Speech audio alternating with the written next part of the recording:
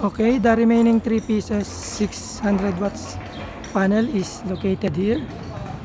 So total 9 pieces. 3 on the other side of the roof, and 3 here, and another 3 here.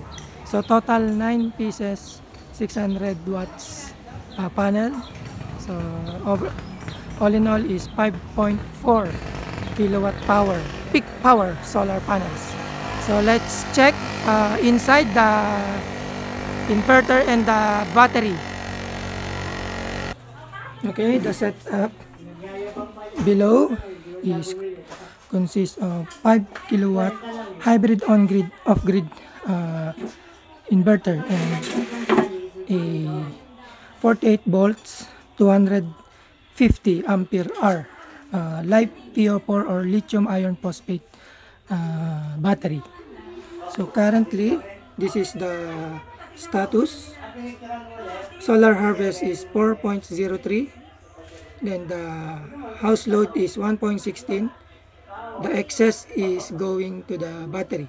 So right now battery is charging. So as you can see, there is no consumption on the utility. This is the Meralco.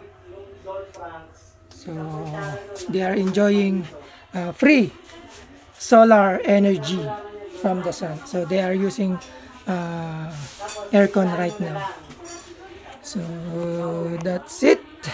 We just need to cover these protective devices. By the way, these are the protective devices.